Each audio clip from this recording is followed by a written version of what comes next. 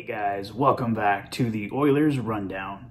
Have a few news items I want to go over with you guys tonight. There was a report last night from Emily Kaplan of ESPN, and Bob Stauffer kind of touched on the same subject today in an interview with TSN. Basically, both of them saying Monday is a huge game for Dave Tippett and his future. If the Oilers do lose to the Senators on Monday, the heat will really be on to fire Dave Tippett. It doesn't mean it will happen for sure, of course, but obviously the Ottawa Senators are not a strong team right now. So if the Oilers fall to them, continue this losing streak, it's going to be really hard for Ken Holland just to sit back and do nothing at that point. Following the Oilers and Senators game, the Oilers do have a huge break. So there is an opportunity there, as we mentioned before, to possibly have like a mini training camp if you wanted to bring in a new head coach at that point. But like I said, no guarantees, and we'll have to see what happens. Might not be before Monday, but I do think over that period, Ken Holland is going to try and swing a trade. At this point, it's the general consensus that the Oilers probably want to bring in a goalie. A goalie could affect the most change. Obviously, it doesn't solve all the Oilers' problems. The Oilers got quite a few holes they need to fill, but a goalie can fill a lot of those holes for you, at least temporarily. Come in with some big saves, help secure wins.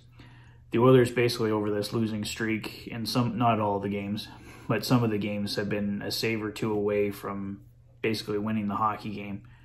If a goalie can come in and make that save, not let in that first shot of the game, it could be huge. I do plan on having a goalie targets video up for you guys tomorrow. I'm going to go over the options that the Oilers have and see which ones are ultimately the best fit for them.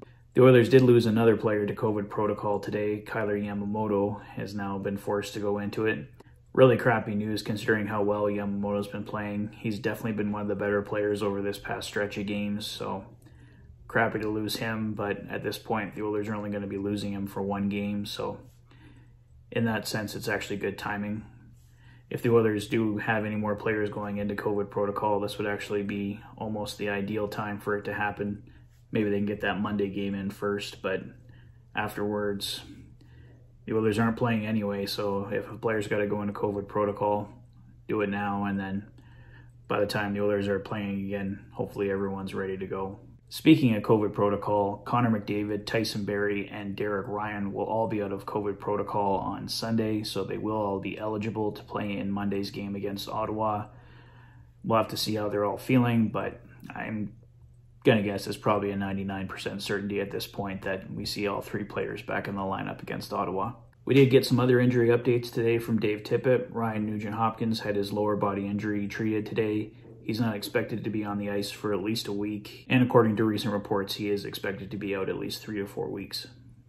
William Lagesson missed practice with a bruised foot. He is expected to be at the optional skate tomorrow, though, and Dave Tippett said Chris Russell is about a week away at this point. And the big piece of news today, of course, Dylan Holloway was skating with the guys. Dave Tippett said he's expected to be cleared on Monday to participate fully. At that point, I'd expect him to be sent down to the Bakersfield Condors for conditioning, and I'm sure he'll get some games in there.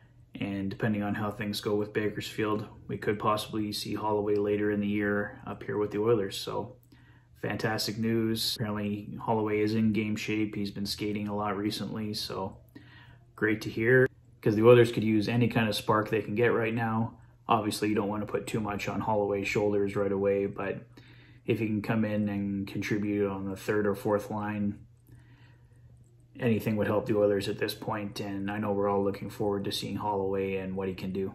Well, I think that's all for tonight, guys, but like I said, be on the lookout for my goalie targets video tomorrow. I'm also planning on doing one for the coaching staff and probably some other targets that the Oilers can look at too for third line center and left shot D, other areas of need that have been mentioned. Let me know your thoughts in the comment section below. If this is your first visit to the channel, please consider liking and subscribing for all the latest Oilers content. You've been watching the Oilers Fanatic. Thanks for being a fan. Have a great night, guys, and I'll see you tomorrow. Take care.